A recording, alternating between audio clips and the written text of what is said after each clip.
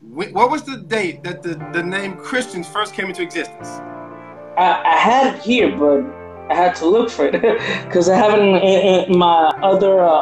Go. You can go and search it. I mean, hey, here's the thing about the truth. We're here to talk about the truth, not opinions.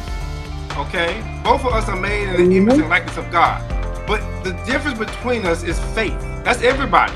You know, it's not skin color and all this stuff. It's faith. Okay, so we're both made in God's image because the book of Genesis tells us this. Chapter 1, man was God made man in the image and likeness of God. But there's a difference between faith, belief, what we believe. So what I'm asking now is to explain, when did the term Christian, because a Christian is a follower of Christ, when did that term first come to existence? Okay, it cannot come into existence if Christ never came. Okay, so when did that term come into existence?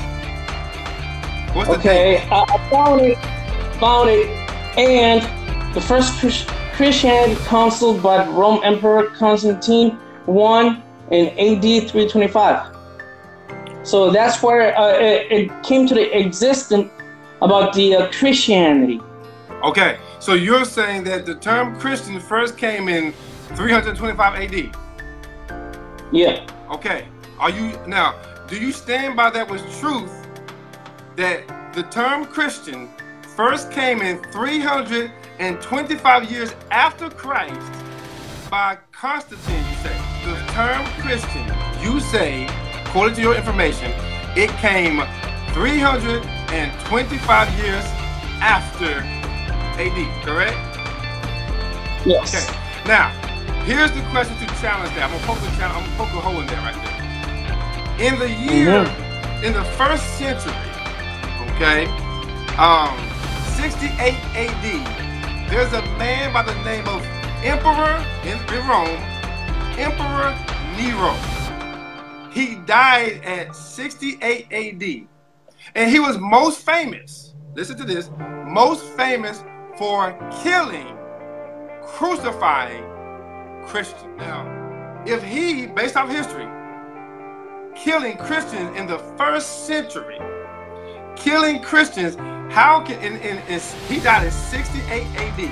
He was born, I forgot his birth. I'll get it. 37 AD. He was born in 37 AD, died in 68 AD. Killing Christians. Question is, how can the term Christian be used that early, but you say it was 300 years later?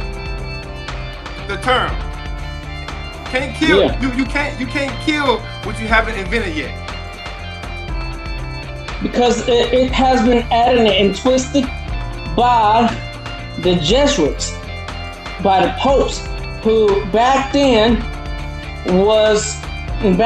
I would say before of the 68 for what you said, back then in around 40s, it was already besieged Jerusalem, like for what happened in the book of Daniel, like when, for example, in the book of Ezra, chapter 1. But right now you have to stay before the book of Malachi.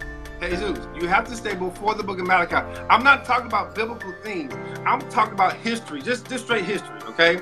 You can't have the term Christians unless you have. Hold on for a second. You cannot have. Listen to me. I was about to say. You cannot have the term Christian without first having the lead of Christ. Christ is the Greek word for Messiah. Messiah is the Hebrew word, anointed word. Okay, so it's the anointed. Yeah, in the Greek word is Christ. So in order for to have Christians, you had to first have Christ. Wait a minute, in records, 68 AD with a man, he was killing them. But you said 300. You said 325 with Constantine. Constantine rejected Christians before then. Go look at the history. Now, how can he reject Christians if he made up Christians in 325? You can't reject something you haven't made. So the term existed way before Constantine. That tells you that they existed and they was following somebody named Christ. With the Council of Nicaea, for what I was talking about, it has its States, which is way too interesting. Once again, that's when they decided to accept it. That means they already existed. Okay? So the term Christian already existed. They was fighting. Matter of fact, they was killing and fighting Christians. You cannot kill and fight Christians. You can't do it if you're the one who made them up. You can't do it. So your timeline is off. You must stay within a timeline.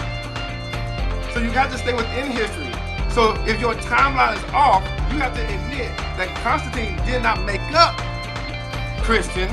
The term already existed. Matter of fact, I'll give you another one. If you look at the New Testament, the book of Peter, and you research the book of Peter, it was before 300 AD. But the word Christian is in there. He said, do not suffer to be do not suffer being an evildoer, but suffer being a Christian. So Peter already wrote suffering for being a Christian. I can go into history and see Nero and Christian was suffering, just as the Bible said. History confirms it. So once again, I'm saying to you, the Bible and history hand in hand. So you have to admit one thing. When we have this discussion, you have to admit one thing, my friend.